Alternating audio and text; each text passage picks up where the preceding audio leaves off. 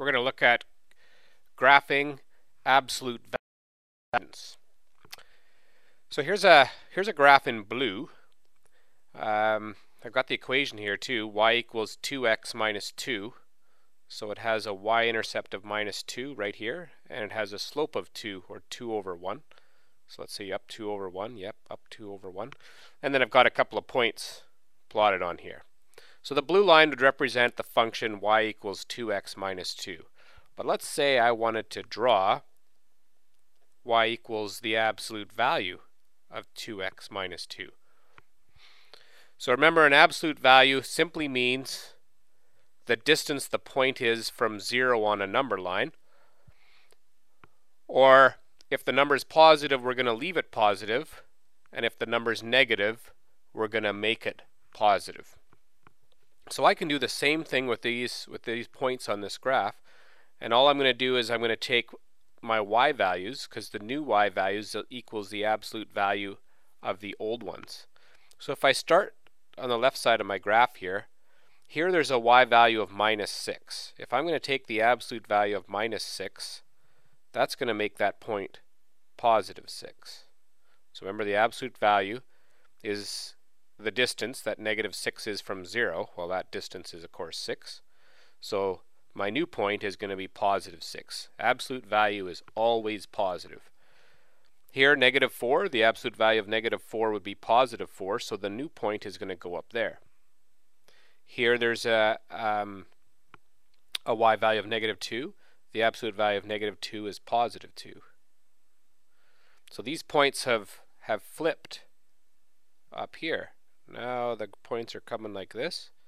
Here's 0. The absolute value of 0 is 0. And now here we have a y value of 2. The absolute value of 2 is still 2. So these points are going to stay the same here. Dot. Here's a y value of 4. The absolute value of 4 is 4.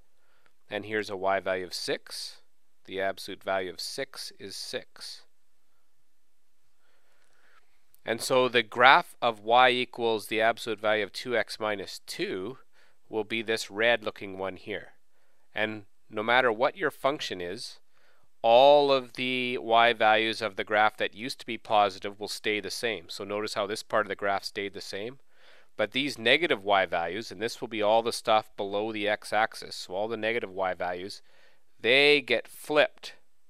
They all get flipped up here into the positive y values. Okay, so it's like this line is reflected in the x-axis and brought up here, this part of the graph. So this is the equation, y equals the absolute value of 2x minus 2, and this is what its graph would look like. If we were to come up with the equation for this graph, we can do this in another way. We can do what's called a piecewise function. And when you think of this graph, there's actually two pieces to it now. The original blue one was one straight line, looked like this. But the new one has two parts to it. It has this part here, which is the same as the old one. But then there's this other part now over here, and this represented all the points that got reflected in the x-axis. So instead of writing a graph in the absolute value, we can do what's called a piecewise function. This is really important. We'll do quite a bit of this work later on in math courses, particularly Calculus 12. So y equals the absolute value of 2x minus 2.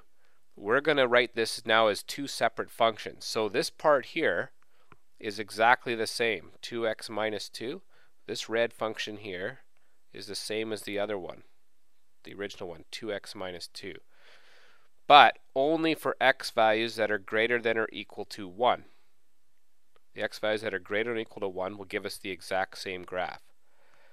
When x is less than 1, so that was all of these values here, this equation is not the same as this one anymore. So this one used to be y equals 2x minus 2 down here as well.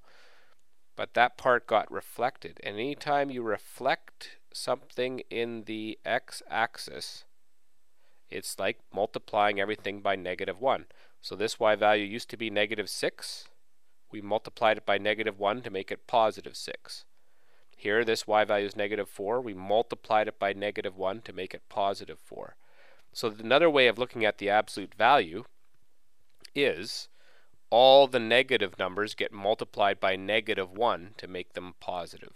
So anytime you have an equation and you've done some reflecting in the x-axis by taking the absolute value, the equation for that can simply be the same as the old one, but multiplied by negative 1.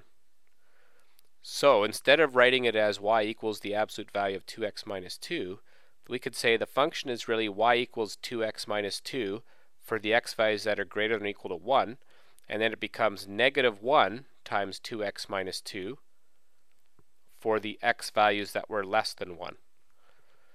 And then if we want, we can tidy it up. So this is the same here. And then if I multiply the negative 1 in, this would become negative 2x, and multiply the negative 1 in here as well as positive 2 for x values less than 1. And then usually in math, we want to start everything with a positive number. So instead of negative 2x plus 2, I might start with the 2 first because it's positive, and then write the negative 2x. So 2 minus 2x. Notice how the equal to sign here stayed with this one. This point actually doesn't really matter where it goes because it's 0. It doesn't matter whether it's positive or negative. But don't put an equal to sign under this one as well, because then there's sort of, a point defined at 1 here and another point defined at 1 here. So just have one of the parts with the equal to sign. So if you're going to go x greater than or equal to 1 here, then make sure you go x is less than 1 for your second choice. We'll look at another example. So here's a parabola, y equals x squared minus 4, and let's say we wanted to sketch the graph of y equals the absolute value of x squared minus 4. So generally we move left to right, and so here we're taking the absolute values. So here are the y values 5, that's going to stay 5, because everything that's positive is going to remain exactly the same. So I trace over my graph here. But now here we get into the negative y values, and so here's a y value of negative 3. If we take the absolute value of that, that's going to be positive 3. And here the y value is negative 4. The absolute value of that is positive 4. Absolute value here of negative 3, positive 3. And the absolute value of 0 is back to 0. So this graph, here's our negative y values down here. We need to reflect them in the x-axis, because they will be made positive. And then these values here, so here's a y value of 1, 2, 3, 4, here's the y value of 5. Those will stay positive because they were positive. And the absolute value of any positive number is a positive number. So here's the sketch of the absolute value of x squared minus 4. The graph's identical where the y values were positive, and where the y values were negative, we've taken those values and we've flipped them or reflected them in the x-axis. So when it comes to doing our piecewise function, we can say that y is equal to, now here, the graph's exactly the same. So here the original graph was, let's go to blue, y equals x squared minus 4. So this part here is identical. Same thing. So y is going to be equal to x squared minus 4 for the x values that are less than or equal to minus 2. So for all the x values that are less than minus 2, we're getting the exact same equation as our original function, x squared minus 4. But here, so here's the original one right here, which was x squared minus 4. For these x values, those got reflected above the y-axis. So anytime we reflect above the y-axis, we have to put a negative 1 or a negative in front of this because we've multiplied those y values by negative 1. So this would be negative 1 or negative bracket x squared minus 4 for the x values that are smaller than 2 and bigger than minus 2. So for all these x values between negative 2 and 2, we're going to get negative x squared minus 4. And then once we get x values that are greater than 2, the graph is exactly the same again. So we would say y is equal to x squared minus 4 here for x values that are greater than or equal to positive 2. So the same function, x squared minus 4, the negative of that function, negative x squared minus 4, and then the same function, x squared minus 4, on these x values. And then if we wanted to, we could take that middle one and put the negative inside. So this would be negative x squared plus 4, and usually we would write the positive one first, so 4 minus x squared. Whoops.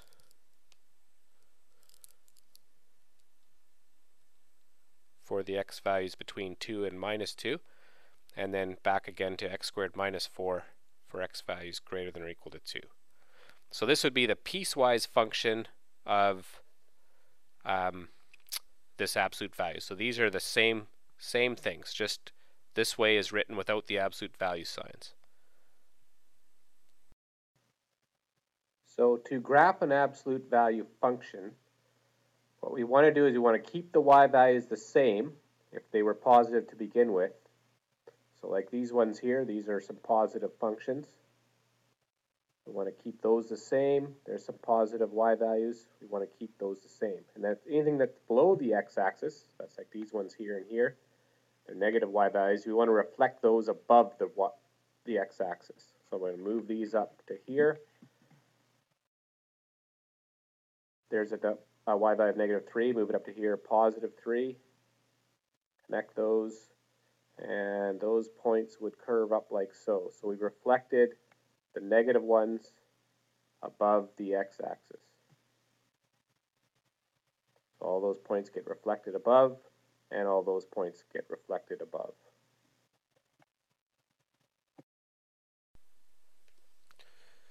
Well, let's say you're asked to graph this function here. So you're given the function. One way we could do this is simply with a graphing calculator and get a little picture of what it looks like. So we would go, I think it's option num F5 ABS for absolute value. So the absolute value of x squared minus 4x minus 12, close bracket, enter. And it looks like we're going to have to play with the window here a bit.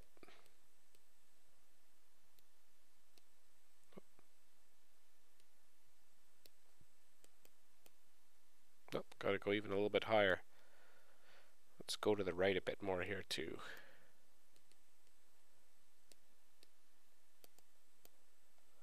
Okay, so this might be the sketch of the graph of the absolute value. The graphing calculator will do that for us, but we're interested in doing this algebraically. So we can find some things here. We can find x-intercepts and y-intercepts easy enough. Let's say we want to find the x-intercept. Remember, to find the x-intercept, we need to make y equal to 0. So we'd have 0 equals x squared minus 4x minus 12. Now notice, because we're equaling 0, we don't even really need these absolute value signs because the function's neither positive or negative. So we can just solve the equation like this. This is a quadratic equation. I like to write my x's on the left side, so I'm just going to change the order here.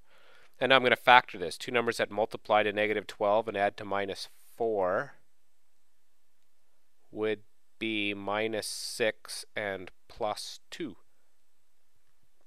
So I get, I get x minus 6 times x plus 2 equals 0, which means x minus 6 equals 0, or x plus 2 equals 0. So that gives me x equals 6 or x equals minus 2, which means when I'm drawing my graph,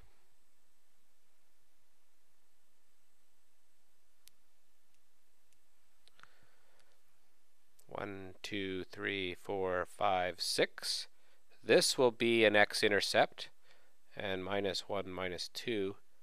This will be the other x-intercept. So I now know the x-intercepts of my graph. I can also find the y-intercept. I just need to make x equal to 0. So y will equal the absolute value of 0 squared minus 4 times 0 minus 12. 0 squared is 0. 0 minus 4 is 0. Minus 12 is minus 12. And so the absolute value of minus 12 is positive 12. Ooh, let's go up by 2's on this axis so that we can get that point on there. So I've now got my x-intercepts and my y-intercept. But I still don't really know what this graph looks like. So what I'm going to do is I'm going to graph, instead of the absolute value of x squared minus 4x minus 12, I'm going to graph this one right here without the absolute value. Because I know if I have that graph, I'll be able to graph that value because it'll just be the negative stuff flipped up into the positive. So this is a parabola, as we know. And I'm going to complete the square here. So x squared minus 4x, and I'm going to pull the minus 12 out of there, leave that out, and I'm going to remember half of negative 4 is negative 2, squared is plus 4. So completing the square, take half of the coefficient of x and square it. So that's 4, and to keep things balanced, I'm going to put the minus 4 out there. So this becomes y equals x squared minus 4x plus 4 factors to x minus 2 all squared minus 16. So now I know that this is a parabola. It's positive here, so I know it opens up. And I know what the vertex is now. I know the vertex is 2, negative 16. Right 2, down 16. So,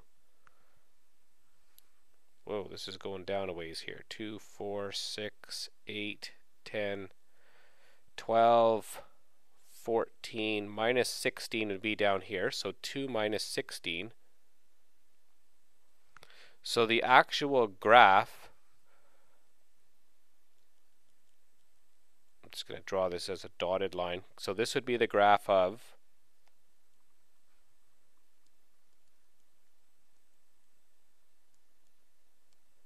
the parabola y equals x squared minus 4x minus 12. But I'm drawing the absolute value, so let's draw the absolute value in red. So the red one will be the graph that we're trying to do. So these points will be more or less the same here. But now these points down here are going to be the ones that get reflected above. And I already know that it's got a y-intercept of 12, but I've now got this additional point. 2 minus 16 becomes 2 positive 16. And then here's my x-intercept, so I know it's going to go down to that point. And then these points were positive, so they're going to continue positive.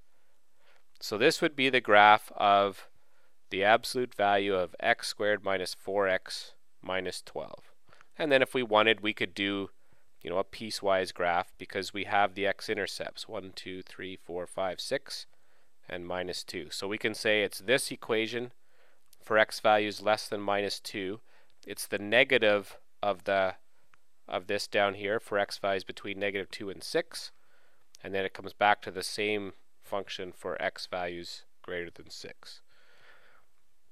So that's how we can graph absolute value functions when we determine the x-intercepts and the y-intercepts, and we complete the square of the function without the absolute values on it.